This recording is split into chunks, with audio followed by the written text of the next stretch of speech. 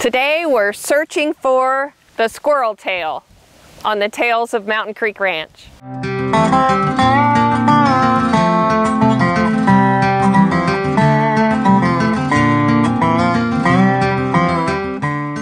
Squirrels, they are crazy fun to watch.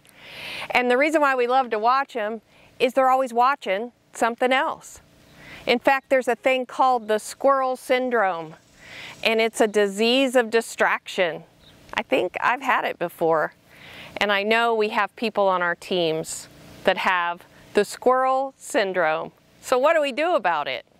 I never knew that there were 280 different species of squirrels.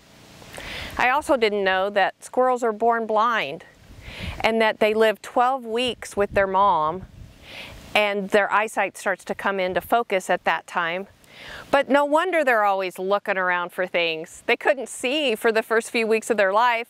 They're hanging out with mom for 12 weeks, so they get out there, they got a lot to look at. So they're extremely distracted. The one really amazing thing I found out about squirrels is their sense of smell is incredible.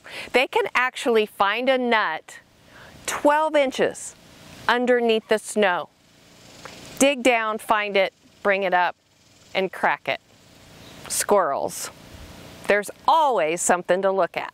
So have you ever had an employee on your team that suffered from the squirrel syndrome? You know, they were always looking over here, looking over there. Oh, I see that. Oh, I see that. I'm chasing squirrels all day long. Never really getting anything done. Or maybe you yourself have suffered from the squirrel syndrome. So what do I do about it? I've got 5 steps that I think work really well to master the squirrel syndrome. The first one truly is that we need to limit screen time. Banners exist on our screens for a reason. When we open any kind of Safari or any kind of landing page, those banners pop up for squirrel syndrome reasons. They distract us, and all of a sudden we think, oh, I might like to know that answer, or oh, I might like to hear about that. So limiting that screen time is an important thing to do for yourself and your team, or have set times a day when screen time is important. I think the second thing truly is give them something to hunt. Set a goal. A squirrel that knows there's a nut 12 inches under that snow isn't going to be distracted until it gets there. So setting a goal, giving them something to hunt, giving them that nut to get to, that's the most important thing that we can do. But if that nut is more than 12 inches away, if that nut requires an awful lot of time to get to it, we need milestones along the way. So that's our third best practice, is create milestones for squirrel syndrome people to where they have something to celebrate, something to achieve along the way to the nut. The fourth best practice to help somebody with a squirrel syndrome truly is a defined plan.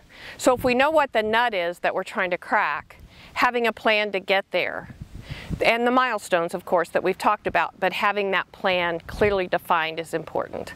And then lastly is a different location every now and then for the work, because that keeps us focused. The squirrel tail is one of my favorite tails to find here at Mountain Creek Ranch.